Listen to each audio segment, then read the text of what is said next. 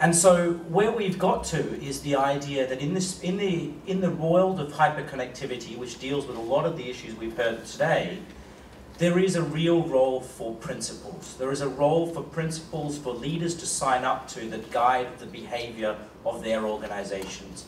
It's a way of taking the detailed policy and legal and technical debates that are happening everywhere and taking them to the next level of abstraction, taking them to the level where leaders can actually put their hand up and say, we're going to do something about this, and what is it that we can agree and do on.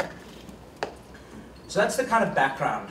In this space, where we got to was, why is it that principles might actually be a good way forward? So we were thinking about this, we've had some discussions, and I think part of it is the nature of the system itself, and this came up, I think, in almost every presentation so far. Some of those criteria or characteristics of the system that were talked about: interdependence, the fact that what I do affects everybody else. I think the botnets is the classic example of that.